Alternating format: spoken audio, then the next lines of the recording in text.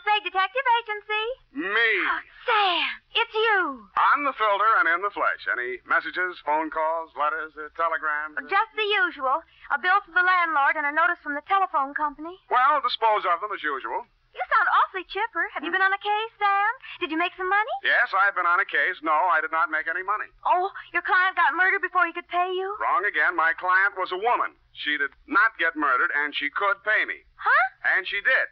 But you just said she didn't. True, Effie, true. Things are not what they seem. Well, I'm a little confused. You just said that... And I meant every word of it. Stop registering bewilderment. All is paradox. So, sharpen your pencils, straighten your seams, get out your notebook, and prepare to be confounded by the contradictions I shall contradictate to you during my report on the honest thief caper.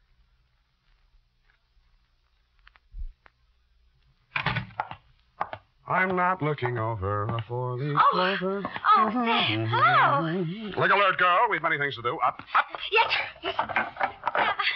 You say the strangest things on the phone. Don't I? I don't believe I quite understood what it was all about. An actual misunderstanding. I didn't understand it myself. Date? Two. Sergeant Frank Nilgus, robbery detail, San Francisco Police. From Samuel Spade, license number 12756. You're fast today. Subject, Ben Comiskey. Who? Ben Comiskey. Comiski. Sam! I went to Elbert High School with a boy named Ben Comiskey. Is he the same one? Very likely, yeah. Oh, Sam, tell me, did he turn out bad? Is he good? Did he get married? Down, Effie. Sam, I knew this boy. I want to know. This is one mystery you're not going to solve by reading the last chapter first. Dear Frank, it was one of those days. The sky was black and it looked like rain, but when I put on my trench coat, the sun came out. At breakfast, it looked like I'd ordered fried eggs, and I wound up with pancakes. Also, I discovered I was wearing one blue sock and one black one.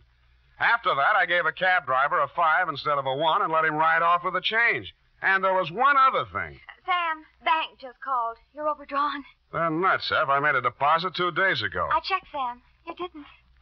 You're nuts, too. I made out the slip myself, and Oh. Give me, Sam. I'll take it right down.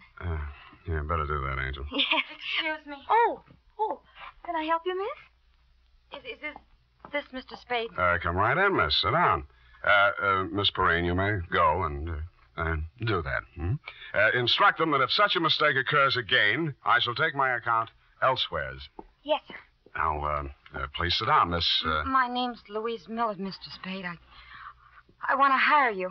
How much will it cost? Well, now, Miss Miller, let's talk about it a little I first. haven't much time, Mr. Spade. I have to be at the office in a half an hour, and I have to cross town.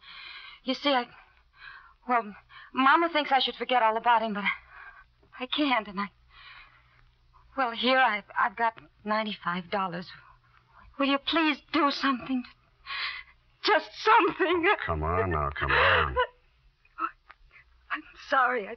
That's all right. Now, who is he? What's he done? And why does Mama want you to forget him? Ben Comiskey. He's my... We were going to be married pretty soon. We even picked out our furniture. No. It's all right now. Go on. What's he done? They say he held up a store 2 nights ago. They picked him up on the street today. He's in jail. Mm-hmm. Well, if he's innocent, I'm sure they'll find that out. He won't even see me, Mr. Spade. He won't see anyone. Ben's good and kind and sweet, and I love him, and I want to marry him, and I want you to find out why what it's all about. Look, Miss Miller, I think you should be in the office of a good lawyer. I'm sure He doesn't want a lawyer. He won't even see the public defender. He doesn't want anything. Oh, please, Mr. Spade. I just want to die if Ben went to prison. I just want to die.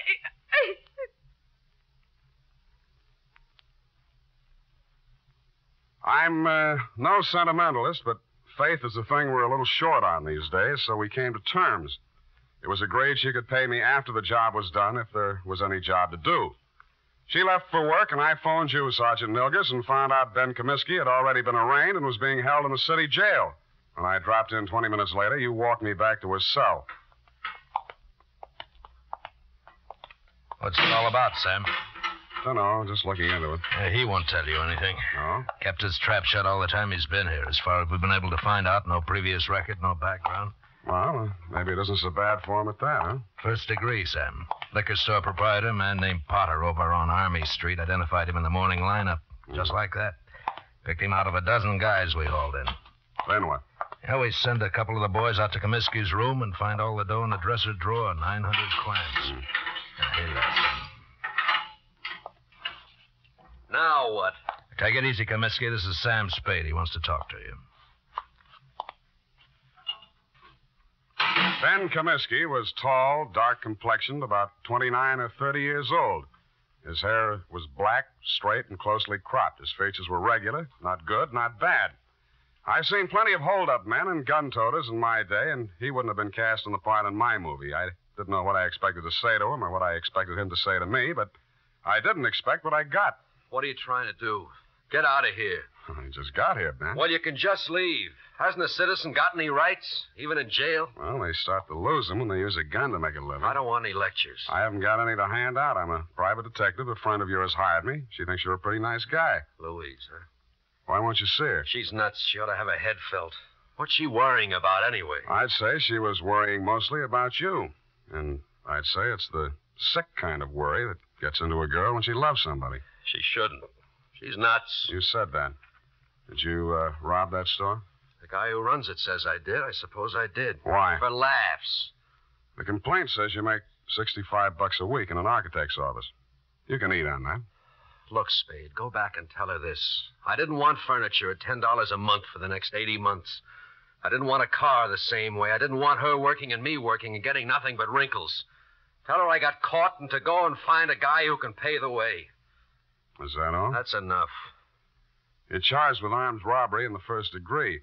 That means not less than 5 years. I know it, and shut up about it. Why'd you turn down a lawyer? Hadn't you heard, Spade? They're holding up my indictment. I'm a prize pigeon. They think maybe I knocked over 10 or 12 other places in town. Did you? Sure, but don't worry about me. And tell Louise not to worry about me. I've got $1 million salted away, and I'm going to buy my way out through the DA's office. Okay. Have it your way, Ben.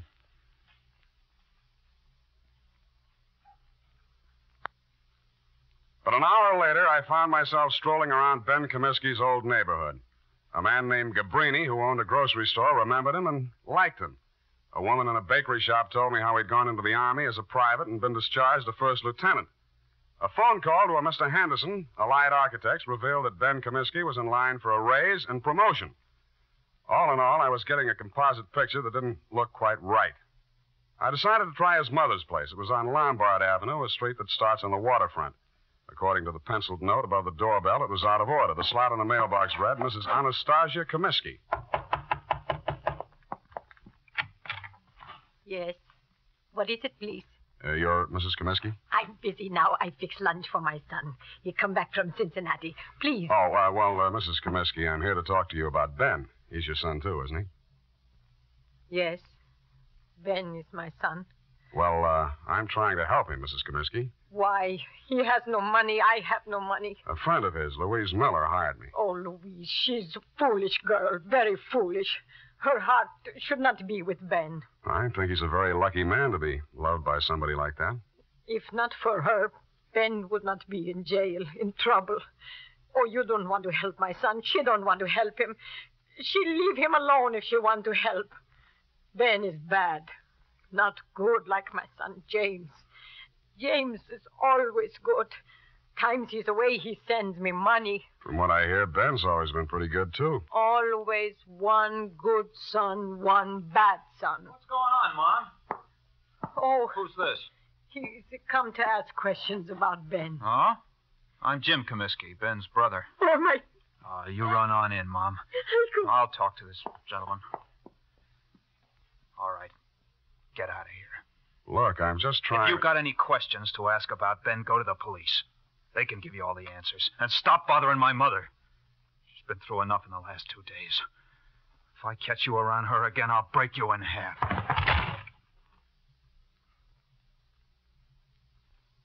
The man who slammed the door in my face had the same angry look and the same angry glare of Ben Comiskey. The angry Comiskey brothers definitely wanted nothing that looked remotely like help, it seemed to this casual observer. I went back to my office to wait for 6 o'clock. That's when I intended to call my client, report my opinions, and drop the case. But at 5:30, she called me. Mr. Spade, Yeah? this is Louise Miller. Oh, yes. I was just going to call you. I'm afraid I haven't been able to do much. It looks like... I know, Mr. Spade. I just telephoned downtown. Ben pleaded guilty at the indictment this afternoon. He's going to be sentenced tomorrow.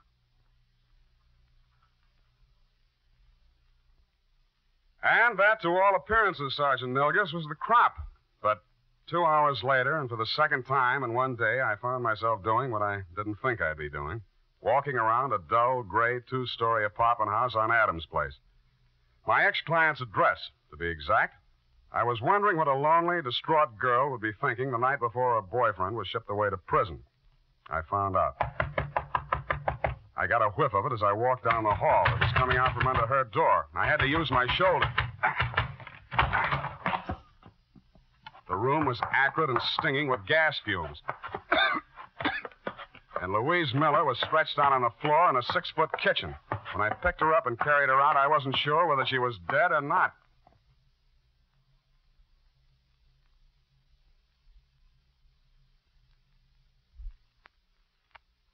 Ten seconds after I'd found Louise Miller, I'd called a police ambulance, and in a matter of minutes, an intern was working over her with a pulmotor.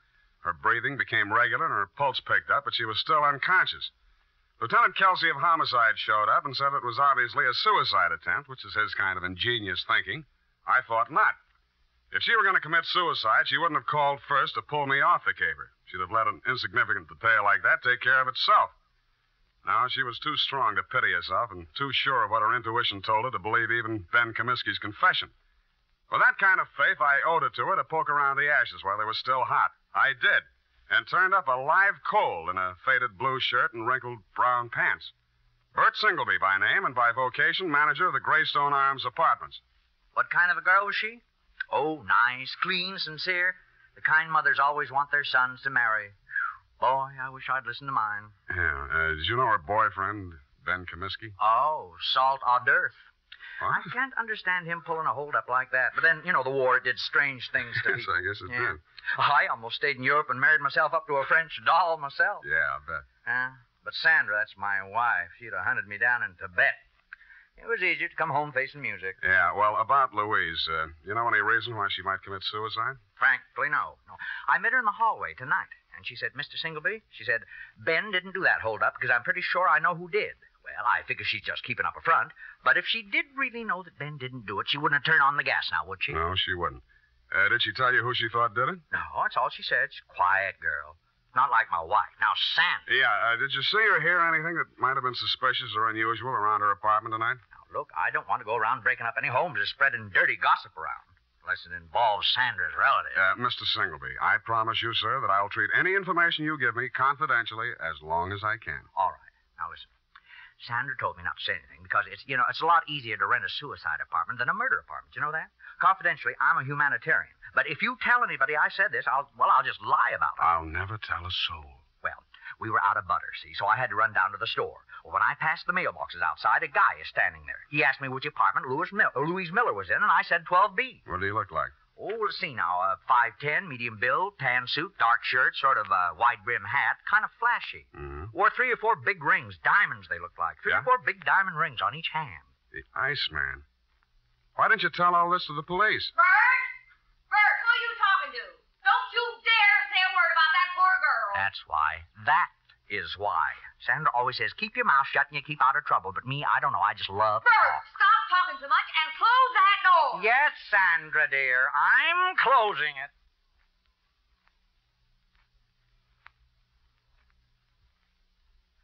The Iceman.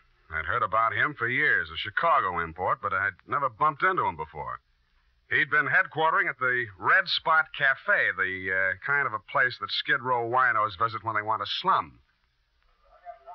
It was dark inside, but I strode manfully to the bar. Yeah, something? The Iceman here? What do you want him for, huh? He's a friend of mine. You're a friend of whose? What are you giving me? You got bull written all over you, from the top of your stupid head to the bottom of your flat feet. He had the tan suit, the flashy rings, the dark shirt, and a wide-brimmed hat. He stared at me with eyes that were icy and insolent. He rubbed the knuckles of one hand into the palm of the other as if he just ached for a chance to bruise them, which I was sure he did. 4 guys sauntered over to lean on the piano, and as ugly as they were, I knew it wasn't a barbershop quartet. 2 more left the bar and stood behind him, and a few others got up from nearby tables and joined the group. I should have brought my team, but I hadn't. You're a friend of mine, huh? Well, if it isn't Claude Bettering, the juvenile delinquent of 1940. Is that so? Now, you're a real brain. Who are you, Brainy? Sam Spade. Oh, now, ain't that a pretty name?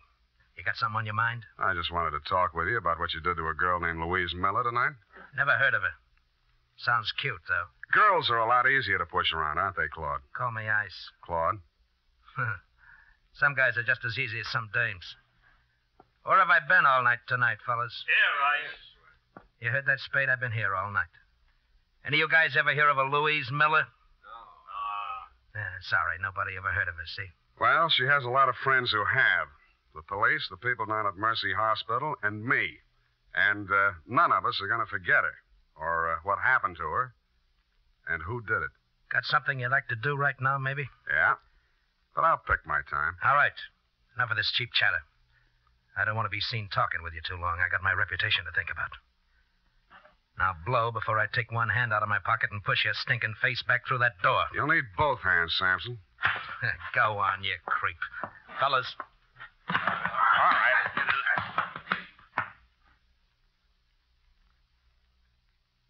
As I went rapidly through the door, Claude Bettering was standing, oily smile and all, polishing a couple of his oversized rings on his lapel. It was a picture I said I wouldn't forget, and I didn't. I went and rented myself a car, parked it down the block from the Red Spot Cafe, and waited almost all night. I knew that Louise Miller was not the kind of a girl who would have anything to do with a guy like Bettering. And if he came to her apartment, this must have been for some unloving purpose. Probably to keep her from telling who actually did the holdup Ben Comiskey had confessed to, if she found out the truth. Finally, a bunch of palookas came out, Bettering included, climbed into a car and drove off, me after them. One by one, Bettering dropped his men off at their hotels and apartments until he was finally alone. He stopped at a brownstone on Hobart, and I caught him just as he opened the door of his apartment. Well, the tough guy. You're going to find out. Don't think I'm easy.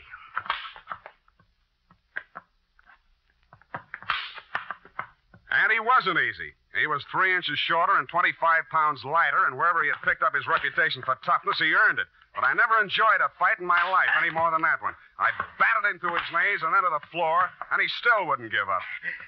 You stinking creep. Why did you beat up Louise Miller? I didn't. Why? I didn't. Why? I didn't. Why? The apartment house manager identified you. He's a liar. Who did you do it for? Nobody. Who? Nobody. Who? You stinking creep. I'll push your face in. Who? Who? Push your face in.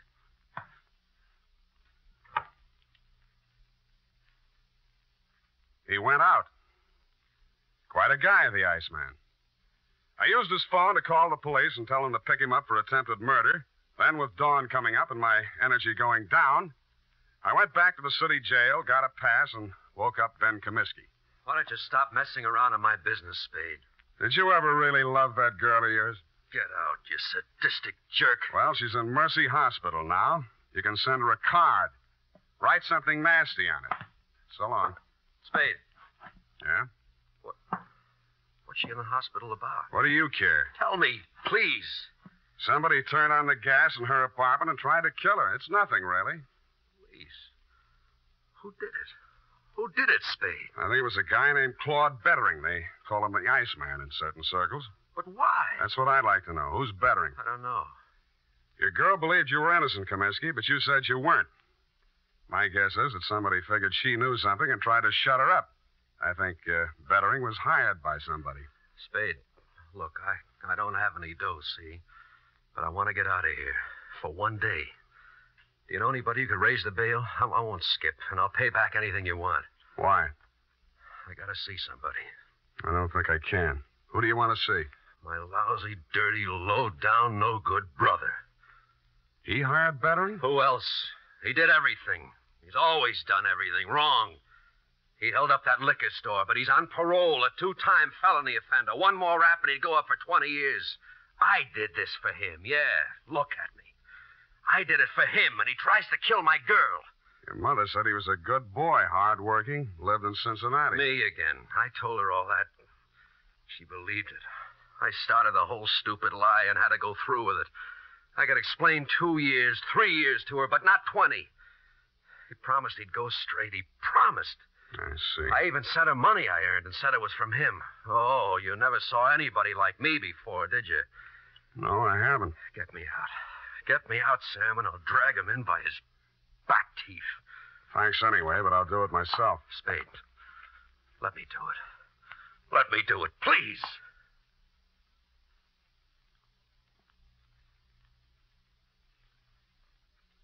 I drove over to Mrs. Comiskey's house and knocked on her door. She came out in a housecoat, hair mussed, and sleep still in her eyes. Yes? I'm sorry to bother you at this hour, Mrs. Comiskey, but is your son home, Jimmy? Jim, no, he went out last night. He didn't come back yet. I see. When do you expect him? Well, he didn't say. He didn't have to because I saw a closet door move and I was in and across the room. In a second, I pulled the door back and Jim Comiskey came out, gun and all. I'll kill you! Jim, don't! You've gone crazy! She hurried across the room, threw herself between Jimmy and me, and started wrestling the gun away from him. He put one hand flat on her face and knocked her halfway across the room. I went at him. He shot, but it went into the ceiling. I didn't give him a chance to do it again. Don't! You held up the liquor store, didn't you? Yeah. And hired Bettering to kill Louise Miller? Yeah. And you're going to take your own rap from now on? Yeah. Yes, I will.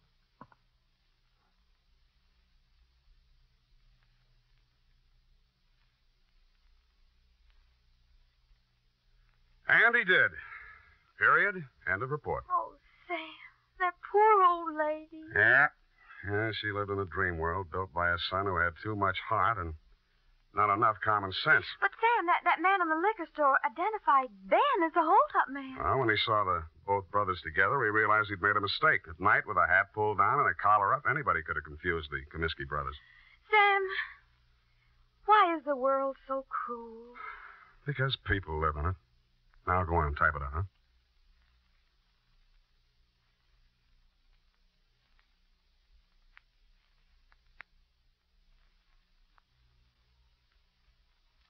Well, here it is, Sam. And if you don't mind my saying so, it's a lesson to everybody. If you say so, Ed. Honest, Sam, I'm just infuriated. Now, don't go too far. Misplaced love, devotion, it just isn't right. Now, hand me the glass. Well, this kind of thing could be going on all over the world. The glass, if it weren't for people like you who step in and take things in hand. The glass! Oh!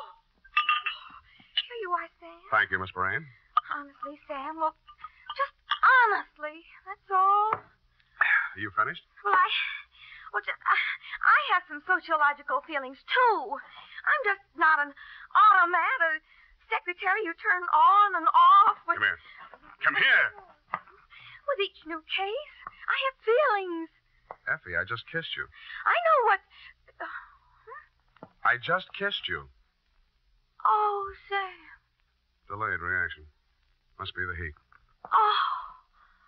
Good night, Sam. Good night, sweetheart.